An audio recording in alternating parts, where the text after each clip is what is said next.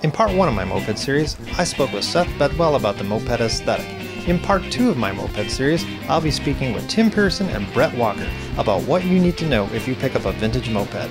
Even if you buy a brand new bike, what you'll learn from Tim and Brett may apply to you after your warranty runs out. Don't expect Latte machines, reading lounges, and shuttle service from your local dealership. You're going to end up doing your own maintenance, and you're probably going to have to teach yourself how to do it. Mopeds were all the rage in the 70s, and that's because there was a gas crisis going on. Mopeds get over 100 miles to the gallon, so you can imagine why they are popular. They're popular again, for different reasons. There's a lot to know about mopeds, so let's go find out some more. Let's go over to Seattle Mopeds. Alright, so somebody buys a vintage moped, and then they have to take care of it. So what do they need to know? The bike is old. Chances are it's been sitting for a while. So the first thing to do is clean the carburetor. It's really important. You gotta have the carburetor nice and clean, and also the gas tank, because chances are there's a bunch of rust and crap in the gas tank. Okay, so if the gas tank has got a whole bunch of rust in it, what can somebody do? Can they clean that out, or do they have to go buy cream or something like that? What do they need to know about that?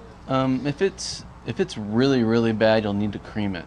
You can get a cream kit from any motorcycle shop. It takes a couple days to do. But if it's not that dirty, it just takes a little washing, and you can get all those rust chips out. I don't prefer the cream method because it's kind of messy and unnecessary. And you'd have to take the frame apart probably to rotate everything around, Well, right? not necessarily. Most tanks you can unbolt from the thing, but there's a few like this Maxi here where the tanks are built into the frame, and that's like a little bit more trouble in terms of getting everything coated. But I've done cream kits before, and it's just kind of a laborious process, and I'm for the go to Home Depot and get a gallon of like phosphoric acid or even muriatic acid and putting that in there, right, and just letting that eat everything away. The only problem then is they'll like dissolve everything in there, but they'll take the insides down to bare metal. You just have to make sure everything's clean inside, and then just keep it full of gas. Otherwise, exposed to air, it'll rust up again or whatever. But the cream, I don't know, I've found the cream kits to be really messy, and they're also expensive. I mean, you're spending $35 on a little thing, which is pretty much concentrated acid, and you can go buy $10 worth of acid, in a gallon jug at Home Depot. To do the whole club's tanks at one time. Yeah, I mean, I've had gallons of acid that, you got to figure you can reuse it quite a bit. Okay, so you get the tank clean, then you got to clean the carb. What's next? I would replace the tires and the tubes. Right, so the tires are 30 years old, 20 years old. It's probably not a good idea to ride around on them, right? They're probably dry rotted. And tires are pretty cheap. You can get them at a local moped shop or online. Any motorcycle shop that has say Parts Unlimited for distributor will have moped tires. We have to go and be like, can I see the Parts Unlimited catalog? Because if you go and be like, I've got a moped, the motorcycle guy doesn't want to talk mopeds with you could care less. And they're like, oh, we don't care anything for mopeds. It's like, yeah, it's in the catalog. So, and that's the other kind of thing is most of what you need you can get locally. A lot of people have this thing, it's like, oh, this thing's 3 years old, I'll never be able to find parts for it. And most bolts or tubes or tires are you can make cables pretty easily if you need new cables or whatever. You can source a lot of the bare bones sort of stuff and fabricate stuff if you have any sort of slight mechanical intuition. When I first started riding mopeds, I was meeting other moped riders, and they were I was like, oh, I can't get this running, and it was some stupid they didn't have a brake cable. I'm like, why didn't you just make a cable? And I was like, well, I wanted to get the proper cable. Everyone has this it's got to be stock, or it's got to be original, which is all well and good if you have a collector's item, but we just ride these things around, and you got to be able to replace stuff on the go. So for cables, can you use a bicycle cable? Go down to a bike shop? The problem with bicycle cables is that they're typically not as burly as what would be considered a moped or a scooter or motorcycle cable in terms of maybe how many threads are wrapped or so forth. You have a gauge of steel that's used. Right. And so they'll work. They'll tend to stretch out easier or over time.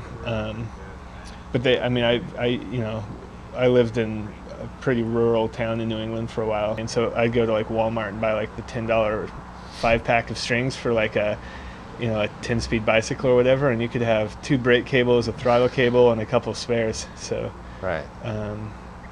You just have to, spend time with the Dremel and cut the ends off and get NARPs to tighten the ends down when you thread them through. So there's such this like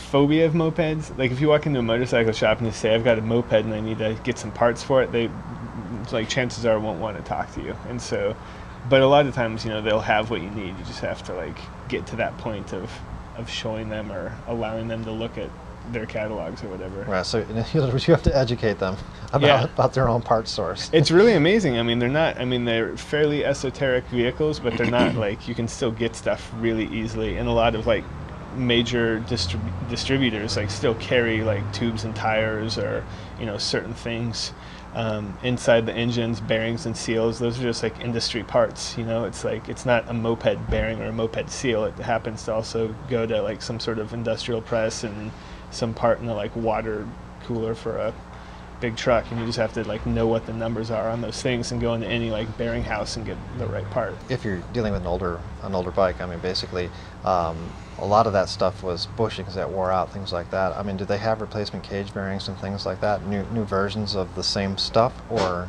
is it basically left to people that know what they're doing to kind of modify them to be up to spec now? Well, it depends what you have per se, and like what exactly you're looking for. But I can't think of a single moped engine that you couldn't go and buy.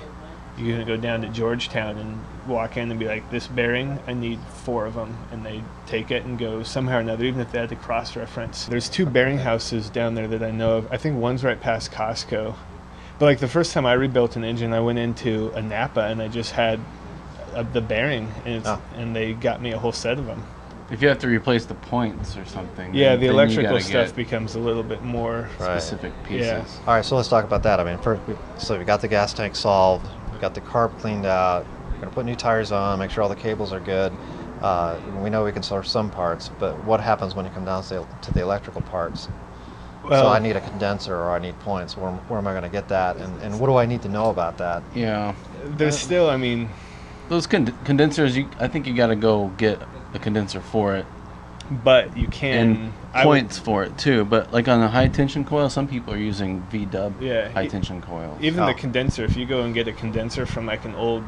anything that was an old 6-volt like Volkswagen Bug or an old truck or, you know, old like 50s, 60s muscle car, anything that had old points and condenser systems that had condensers, you can get those condensers and like wire them into your moped. You'll have to wire it externally. That probably won't fit up on the stator. Oh, right. Points are definitely points are pretty engine specific.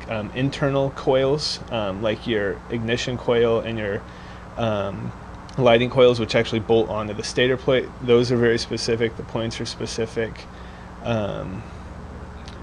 You know, obviously like the piston, the cylinder, the wrist pin, all that stuff's fairly specific to the thing. Rings are pretty specific, but if you know the ring gap and the diameter of the rings, which you can like measure pretty easily, you could probably walk into any sort of like motorcycle shop or dirt bike shop or anything. I lived in Maine and there was snowmobile shops, and so it was relatively easy to find like random stuff like that.